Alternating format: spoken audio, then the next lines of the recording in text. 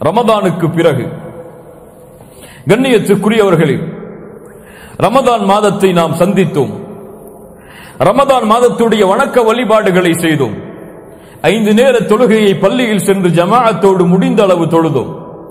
குர்ஆனை நேரம் கிடைக்கும் பொழுதெல்லாம் எம்முடைய நேரத்தை நாம் ஒதுக்கியாவது குர்ஆனை ஓதுவதற்கு தயாரானோம். இரவு வணக்க வழிபாடுகளில் பள்ளிகளில் சென்று ஆர்வத்தோடு கலந்து கொண்டோம். சுப்ஹானல்லாஹ், எவ்வளவு அல்லாஹ் விரும்பக்கூடிய நாட்கள் அது. அல்லாஹ்விடத்தில் எவ்வளவு மேன்மையான நாட்கள் அது. அல்லாஹ் விரும்புகின்ற அத்துணை வழிகளிலும் எம்முடைய வாழ்வை நாம் பயன்படுத்தினோம். வெறும் நான் நோன்பை தாகித்திருப்பதையும் பசித்திருப்பதையும் மட்டும் நான் சொல்லவில்லை. அல்லாஹ் எதை தடுத்தானோ அதிலிருந்து முற்றிலுமாக எம்முடைய வாழ்வை விலக்கிக் கொண்டோம். அல்லாஹ் எதை விரும்பினானோ அதை எம்முடைய வாழ்வில் நாம் செயல்படுத்தினோம். அல்ஹம்துலில்லாஹ். ஆனால் ரமதான் மாதம் எம்மை கடந்துவிட்டு சில வாரங்கள் ஆகியிருக்கிறது.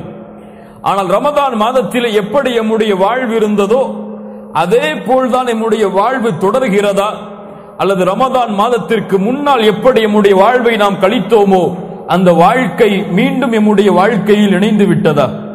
என்ன பதிலாக இருக்கும் இதற்கு? என்ன பதிலாக இருக்கும்? மீண்டும் அந்த வாழ்க்கை எம்மோடு இணைந்து விட்டது. பலருக்கு ரமதான் வந்ததென்ற நினைவே சென்று விட்டது. ரமதான் வந்ததா இல்லையா என்ற நினைவு கூட அவர்களுடைய வாழ்வில் இல்லை. அவர்கள் ரமதானில் அவர்களுடைய வாழ்வில் நினைவுக்கு வரக்கூடிய ஒரே அம்சம் ரமதானுடைய இறுதி நாள், ஈதுடைய தினம். ரமதானுடைய முடிந்த அடுத்த நாள் அந்த ஈதுடைய தினத்தில் அவர்கள் அனுபவித்த அந்த காட்சிகளும் அந்த கொண்டாட்டங்களும் மட்டும்தான் இந்த ரமதானுடைய நினைவில் பலருடைய உள்ளத்தில் இருக்கிறதே தவிர ஒட்டுமொத்த ரமதானுடைய மாதமும் அதில் கழிக்கப்பட்ட நாட்களும் அவனுடைய வாழ்வும் அந்த ரமதானோடு அவனை விட்டு சென்று விட்டது பலருக்கு.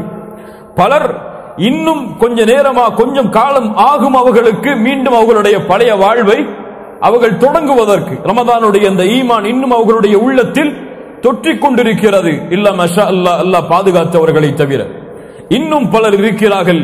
அல்ஹம்துலில்லாஹ், அவர்கள் தான் வெற்றியாளர்கள், அவர்கள் தான் கண்ணியத்துக்குரியவர்கள் அல்லாஹ்விடத்தில். ரமதானுக்கு முன்னாலும் அவர்களுடைய வாழ்க்கை எப்படித்தான் இருந்தது, ரமதானிலும் அவர்களுடைய வாழ்க்கை எப்படித்தான் இருந்தது, ரமதானுக்கு பிறகும் அவர்களுடைய வாழ்க்கை அப்படித்தான் இருக்கும். ஏற்றம் இருக்கும், ஏற்றம் இரக்கம் இருக்கும். ஆனால் ஒரே அடியாக அது இறங்கி விடாத அவனுடைய வாழ்வில். இவர்கள் தான் வெற்றியாளர்கள். அல்லாஹ் ரப்புல் ஆலமீன் அந்த கூட்டத்தில் எம்மை ஆக்குவானாக.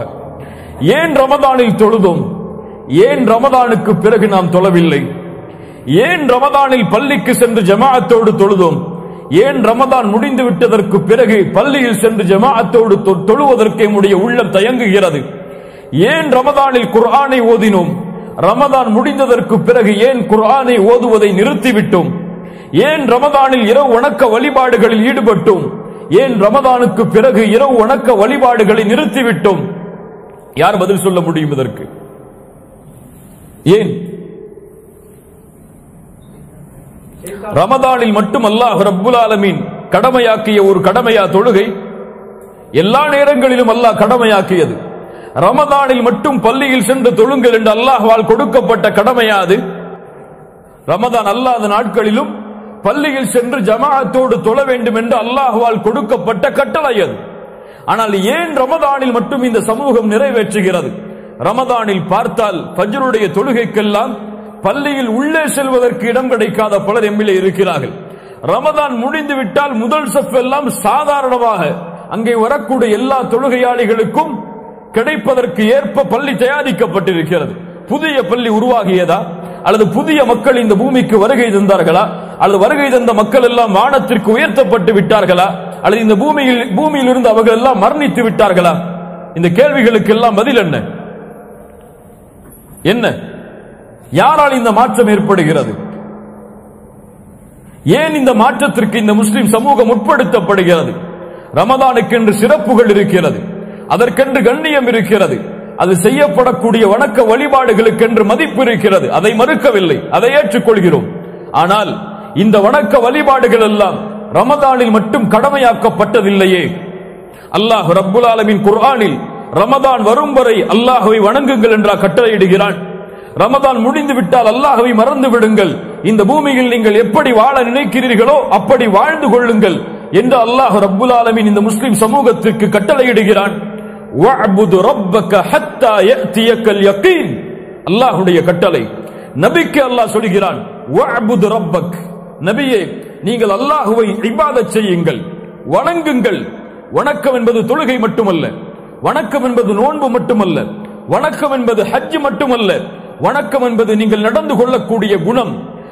வணக்கம் என்பது உங்களுடைய குடும்பத்தார்களோடு, உங்களுடைய உறவினர்களோடு, உங்களுடைய தொழிலோடு அல்லாஹ் ரப்புல் ஆலமீன் எப்படி விரும்புகிறானோ, அல்லாஹ் எப்படி நேசிக்கிறானோ அப்படி வாழக்கூடிய முறைதான் இபாதத், வணக்கம். வஅபுது ரப்பக், அல்லாஹ்வை வணங்குங்கள் நபியே, உங்களுடைய ரப்பை வணங்குங்கள். எதுவரை? ஹத்தா யஅதியக்கல் யகீன், உங்களுடைய மரணம் உங்களை சந்திக்கும் வரை. ரமதான் வரை மட்டும் என்று அல்லாஹ் சொல்லவில்லை, உங்களுடைய மரணம் உங்களை சந்திக்கும் வரை அல்லாஹ்வை வணங்குங்கள்.